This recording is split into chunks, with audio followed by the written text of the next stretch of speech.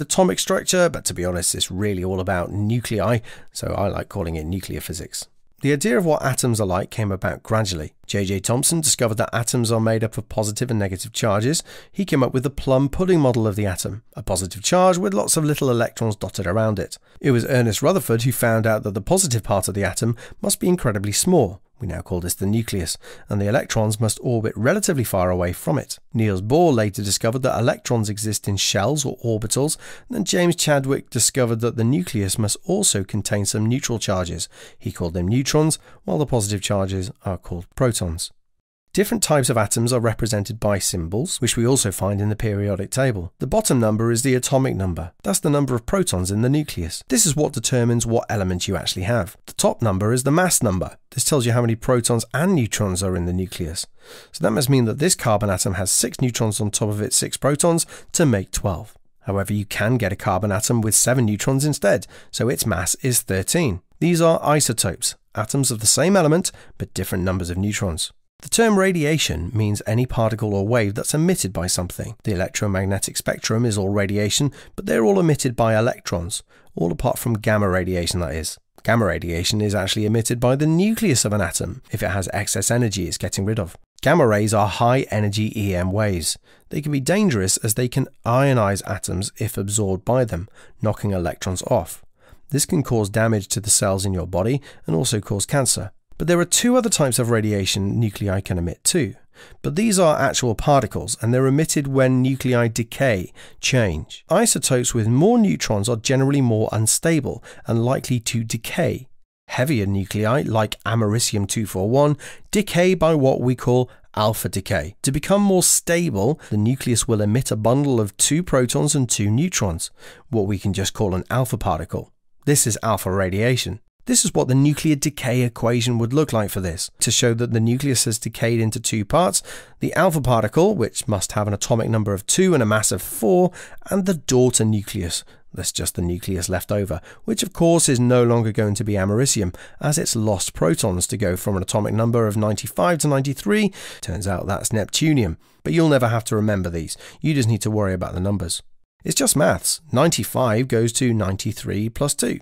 And the mass is similar. 241 goes to 2, 3, 7 and 4. There is actually a nucleus that has the numbers 2 and 4. It's a helium nucleus. You do need to know that, but AQA also say that you should write He instead of an alpha symbol in a decay equation. I much prefer saying alpha, but you should get the mark either way. Lighter isotopes, lighter nuclei like carbon-14, decay by beta decay or beta decay instead. What happens is that a neutron in the nucleus turns into a proton and an electron. But the fast-moving electron that's ejected by the nucleus escapes, and we now call this beta radiation. The mass of an electron is basically 0, so we put that on top. It has the opposite charge to a proton, so we say it has an atomic number of -1. Now be careful here. 6 goes to what plus -1? No, it's not 5. It's 7. 6 is equal to 7 plus -1. Like we said, a neutron has turned into a proton, so the nucleus has gained a proton. It's gone from 6 to 7. The mass, however, is unchanged, so it's still 14. Once again, AQA like you to put E for an electron instead of a beta symbol, but they'll allow both.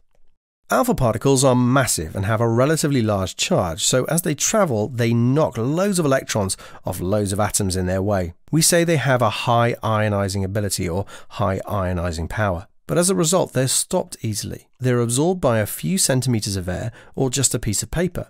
If you have a Geiger-Müller tube, a GM tube, touching a source of alpha radiation, like americium, it will detect the alpha radiation emitted. Move it a bit further away or stick a piece of paper between and the radiation counts per second will fall to 0, or near 0 anyway.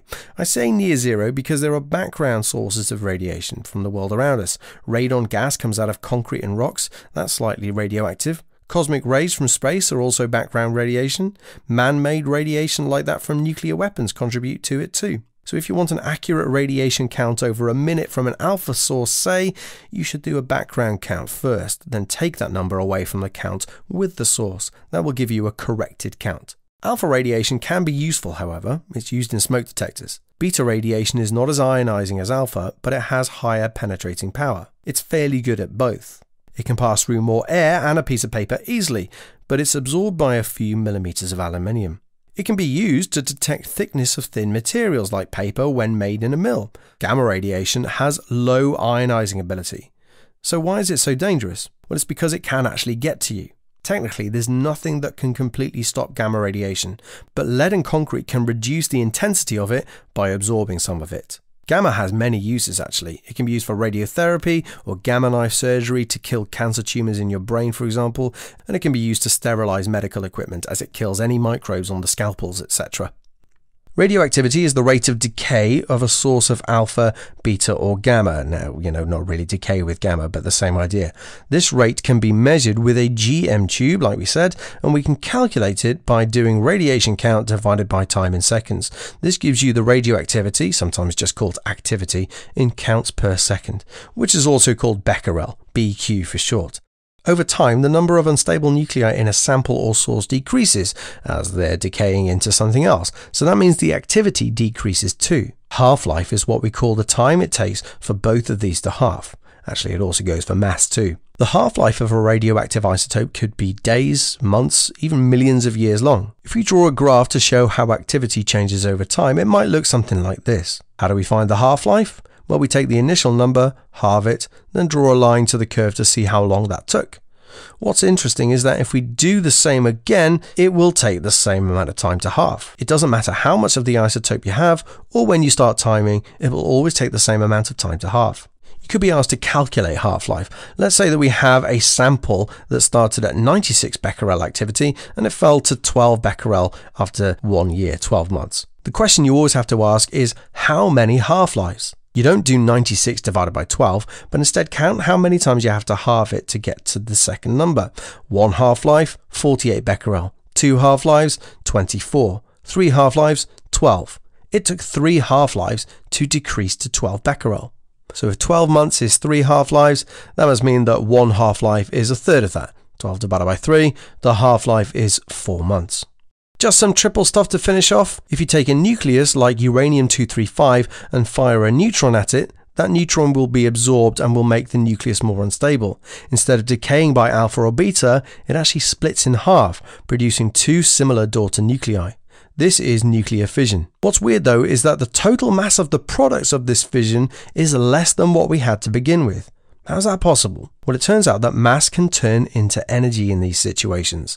Yes, we say that energy can't be created or destroyed, but at this level, we say that the reactants have mass energy to get around that.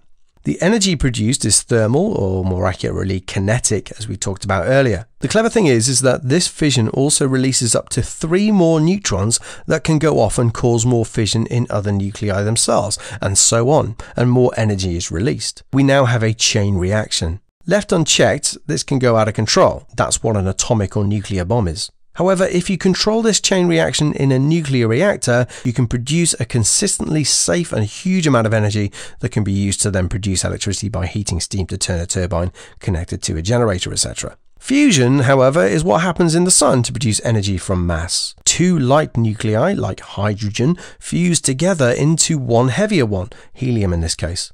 And energy is released, but only if they have a lot of kinetic energy to begin with. But hang on, how can both fission and fusion result in energy being released? Well, it's all to do with what nuclei you have to begin with. If you want to know more about this, do A-level physics or watch my binding energy video.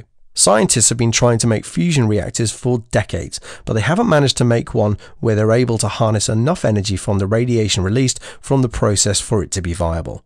So I hope you found that helpful. Leave a like if you did, and pop any questions or comments below. I'll see you in the next video.